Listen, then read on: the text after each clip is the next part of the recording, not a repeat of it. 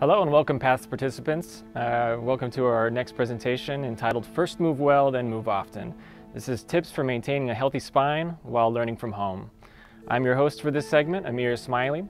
A little bit about me: I am a physical therapist working here at Doctors Hospital at Renaissance. I've been with DHR Health now for 9 years. I'm an orthopedic specialist as well as a manual therapy specialist. And I currently serve as a mentor for those doing fellowship training in orthopedic manual physical therapy. Quick disclaimer on this presentation: this was created for informational purposes only. The content is not intended to be a substitute for professional medical advice, diagnosis, or treatment. Always seek the advice of your physician or other qualified healthcare provider if you have any questions regarding a medical condition. To start off with, it's important that we understand the distinction between body mechanics and ergonomics. These are our two big topics for today. Body mechanics is really just how we use our bodies in various positions. Ergonomics really is its own field of study that seeks to create a healthier work environment or driving environment or home environment to decrease stress on the body when we have to do movements. Movement itself really consists of 4 basic parts, and this is what we need to know when we're looking at optimizing movement. So these components are body alignment, which we often call posture, joint mobility, balance, and coordinated movement. On our next slide here, we're going to look at the structure and function of the spine. In order to figure out how we should optimize posture, we first need to understand what makes up the spine, what comprises our posture. So the structure of the spine integrates several types of tissues, so bone, muscle, ligament, joint, and nerves. These are our predominant tissues that we're going to be talking about. So the function of the spine is really to transfer loads from the upper extremities, your arms, and from your lower extremities, your legs, into the spine. I mean, that's really what you're trying to do. Your spine is essentially your foundation for movement. On this slide, we have a nice illustration here of various types of postures. So we're all built a little bit differently. We all have different body types. There are some commonalities between body types and postures, but there is an ideal posture. There's an optimal posture that can be observed and trained. Optimal posture really maintains the resting length of each muscle group at the point where it can produce the most force to remain upright. So optimal posture really prepares us to safely move, to safely transfer loads from the spine from our arms and our legs. We'll start off here in this slide with just a basic overview of the different types of positions that we think of when we think about ergonomics or body mechanics. So our sitting posture and our standing posture. So these are 2 nice little diagrams here. The standing posture, you'll see each of these has an X over the suboptimal posture, and the larger picture just next to it, the larger illustration, will show you a posture that is much more optimal and safer and less likely to cause repetitive stress injury. So you'll notice that in the standing posture, that little dotted line that's there, that's our plumb line, that goes through the individual's ear, their shoulder, their hip, their knee, and just ahead of their ankle. So that alignment there is going to produce a much more efficient type of movement, and it's also going to support the structures in a way that doesn't stress them, meaning less stress on your low back, less stress on your neck. Even more importantly, sitting posture. So for those of you who are at home, learning from home at the moment, sitting posture is going to be extremely important, because if you're sitting for many hours throughout the day, it's important that you observe a positioning that will reduce stress on the body. So in this case, it's much the same as what we saw in standing. This individual is sitting in a way where her ear, shoulder, and hip all line up very well. You'll notice that her knees and her hips are both at a 90-degree angle, with her feet flat on the floor.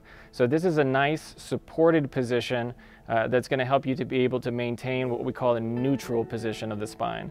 In this position, you're not having to extend as much energy to maintain this. You'll notice also that this individual has a little rolled up towel behind her low back. That's something that can also help to reduce energy expenditure, but also maintain your spine in a nice, healthy, neutral position. In this next slide, we will break down sitting posture from the standpoint of what's going on at the pelvis, and then also in the next slide, what's going on at the shoulder and the neck. So you've heard the phrase, too much of anything is bad. And it's the same case when we're talking about posture. So there is such a thing as poor posture. Oftentimes we think of somebody slouching, but there's also what we call overcorrected posture. So somebody who's making too much of an effort to sit up straight, that can also cause issues. So in this particular illustration, we see letter A and letter B. These are both extremes of postural positioning. So something in the middle between these two positions is where we're going to accomplish a neutral spine position. In the next slide, you see protraction and retraction of the cervical spine. So this is your neck region.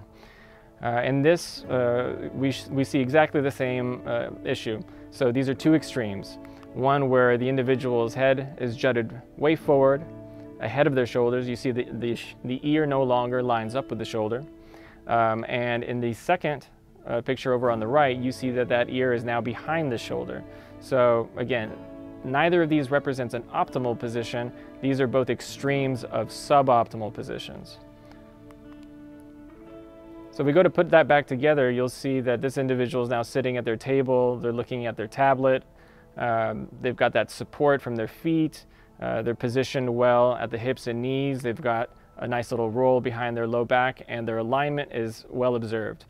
Many times when we're doing distance learning, we're using tablets and other handheld devices that can easily be used while sitting on a couch or a recliner or on the floor. Oftentimes when patients come to see us for physical therapy and they have back pain or neck pain, I often ask them, where do you like to sit at home? Where do you find yourself spending the most amount of time when you're doing either your work or your reading or any other type of leisure activities that involve staying in one place for a long period of time? And I ask my patients to show me how it is that they sit. Many times what we'll see is that this picture here with the little pink X over it, that's what they show me. And that's a very, very stressful position on multiple structures. Everything ranging from the shoulder to the neck, and then also the low back and the hip musculature. So not the best thing to do when we're doing distance learning.